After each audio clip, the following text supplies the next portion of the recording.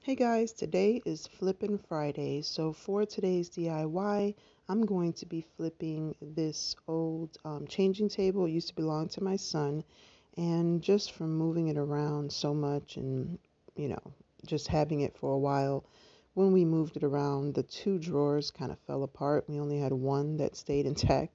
So I decided to keep it just because I kind of liked the way it looked and decided that I was going to flip it for today's collaboration. So I'm going to use the two drawer fronts that broke apart, and I'm just going to remove all the hardware from them. And once I'm done removing the hardware, I am going to put them together, and I'm just going to use a paint stick, and I'm going to screw the paint stick one on each, like one on each side. You'll see here what I'm talking about here in a second.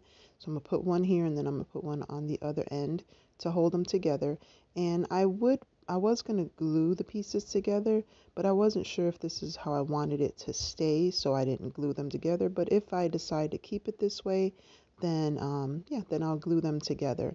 And as you can see right there in the middle of the piece, there is still a metal strip. That's where the drawer used to be. I kept the one right there in the middle so that I could put this piece on there and it would be like a sliding shelf. And like I said, I like it. It's been working just fine. So I just sat it on there. And like I said, if I decide to change it, then I'll just, flip it around, do something else with it. And so I was going to put this basket on the bottom, but I haven't decided just yet. So I've had these wheels here for a while. I don't know where I got them from. They might have come from another piece. I just put those on the bottom so that I can move it around, and excuse the crazy floor, but this is my unfinished craft room in the basement. So today's collaboration is Flippin' Friday, and it's hosted by Board or Banana, blah, blah, blah. I can't talk today. Board or Bananas.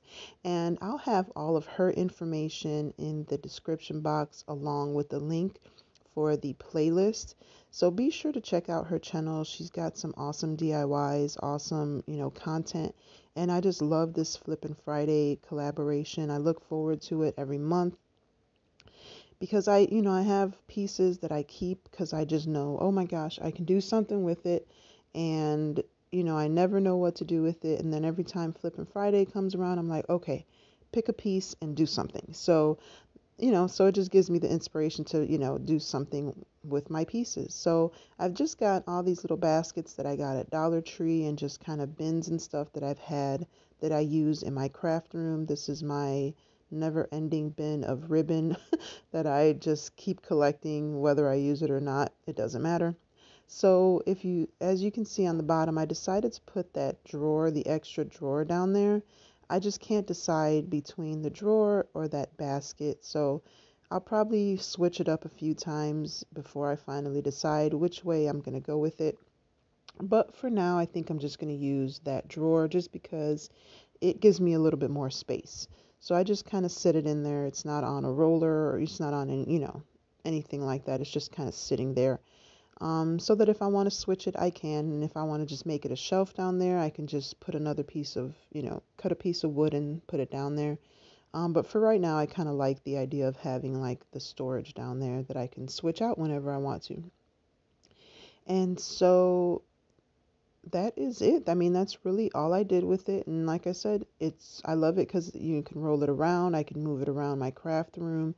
And my craft room's not completely put together yet, but this fits in there perfectly right now. As you can see, I got some tile. These carpet tiles I got from the Dollar Tree, and I just kind of put them underneath there so I have something to stand on. And that is it, guys. So thank you for watching.